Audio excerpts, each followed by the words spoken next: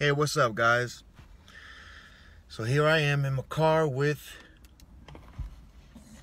my baby girl Lulu. Everybody say what's up to Lulu. Say what's up, baby girl. She's riding with me today. Just doing a few errands here. Running some errands. But while I was driving, I was listening to 1 Corinthians, right? And started at chapter 1 and then 2.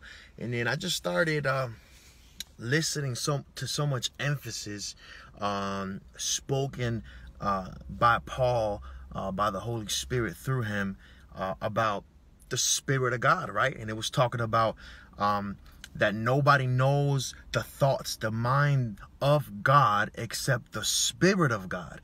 And then it says that that's the Spirit that we have received, that believers have received. And then it continues to emphasize the fact that the Spirit knows the things of God, the mind of God, and He's in us, and He actually is in us to help us understand the things of God, right? And it's so crazy because a lot of us allow thoughts like, well, who am I? I'm just a human. I can't figure God out. I don't know what God's doing. I don't know what God's will is. Only God knows that. God works in mysterious ways. God knows, I don't. God is doing, I'm just here. I won't know anything until I get to heaven. And it's like, haven't we realized that we have His word to read, and we have His Spirit, the one who inspired the word that was written within us, so that we can understand His ways, understand His will, understand the covenant that we are in, and understand our purpose as believers here in this world, bring His kingdom, right? Bringing the fragrance of who He is, of His glory, of His presence everywhere we go. And we allow those thoughts like, hey, I don't know anything. I will never know anything. How can I even understand God? But it says we have the mind of Christ. How? Because we've received the Holy Spirit. So it says, let this mind of Christ be in you. Like, allow the Spirit to teach you. Allow the Spirit to lead you. Be Spirit-led. The Bible says continually walk according to the Spirit. Be led by the Spirit, because this is what sons of God do. Right, Lulu? Amen. Right? So... we have His Spirit, and it says that He will help us understand the things that He has freely given us, the things that we have freely received by Him. It's so important that we understand that He has given us His Spirit so that He can help us understand His ways, understand what our purpose is, understand what He wants us to do, what He wants us to say, where He wants us to go. Like, we are not alone. We are not GPS less. We are not instruction less. We are not wisdom less. The Spirit of God is in us. Let this mind of Christ be in you. Allow Him to lead you, to guide you. The Bible says in Proverbs, if we acknowledge Him with all of our acknowledge Him in all of our ways, right? And if we trust Him in all of our hearts, that what? He shall direct our paths. We need to acknowledge Him, spend time with Him, talk with Him, allow Him to guide us, allow Him to remind us of scriptures of His word, so that He can order our steps and lead us to where we need to go, to what we need to do, to where we need to go, right? Come on. A lot of times we're out here walking like we're still blinded, like we're still in darkness, like we still don't have the wisdom of God.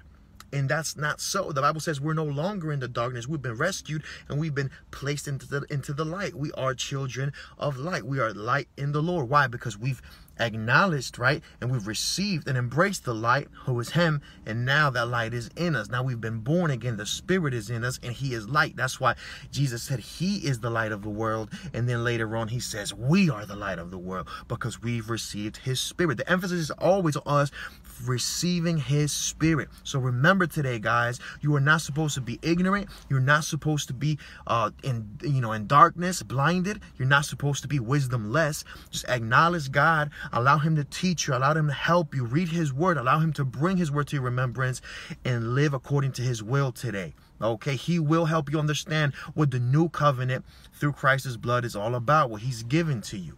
Amen. It says that He will help us understand what we have freely received. A lot of people don't understand that we're supposed to be overcoming sin. They don't understand that we're supposed to be, walking in health, in good health. They don't understand that we're not supposed to be getting, messed with by the enemy and by demons and stuff. They don't understand that we're not supposed to be having nightmares and living in darkness and in sickness and dying early and all these things. You guys understand that, right? But if you don't allow God to teach you, if you don't realize that you're supposed to know his ways and understand the new covenant, you're not going to expect and anticipate these things and apply these things to your life. We got to walk in what he paid the price for us to have through his blood, through his body. Amen. So I just want to remind you of that. Get into those verses in 1 Corinthians chapter 2 and in chapter 3, and get reminded today. Listen, that we're not supposed to be out here with no GPS, with no instructions, with no map, with no wisdom. The wisdom of God in us, because his spirit is in us. Allow him to teach you, to renew your mind, to transform you, and to help you walk in the light and practice out righteousness, because we are new creations, not because we have new flesh, but because his spirit entered us, and now this body is his temple. Amen. Come on. Amen. Oh, I will never understand the Lord. Listen, I'm not saying we're going to understand every single thing 100% perfectly before we enter the kingdom and receive a glorified body, but we are supposed to know a whole lot. Amen. We are supposed to know a whole lot. If we read his word and we understand all the wisdom that he was giving to Paul and to Peter and to John, even Stephen, even Philip, like, come on, James, like, come on, guys. We have the same spirit they had, so that we can understand his ways, so that we can please him, and so that we can do his will and the things that he's called us, to do. Amen. Lulu. You video bombing, baby. You video bombing my video, girl. All right, guys, I'm going to leave you with that, okay? Remember, you have his spirit. Don't give up. Get into the word. Don't think that you're supposed to know nothing, or don't think you're supposed to be ignorant. Listen, the Lord wants you to know. The Lord does not want you to be ignorant. The Bible said that his people perish for the lack of knowledge. The Bible said that transformation comes by the renewing of the mind. The Bible says that the new man is renewed in knowledge, according to the image of him. You understand? So get to know. Use your brain. Use your mind today. Get into the word today. A lot of people, they get mad or they get discouraged and sad, and their excuse is always, oh, I don't have enough knowledge. I don't know the word of God like you. I didn't go to Bible college. This and that. It's like, what? That's not how you get there. That's not how you understand the Lord and his way. That's not how you understand the new covenant. That's not how you walk in righteousness and walk like Christ and be the light in the world.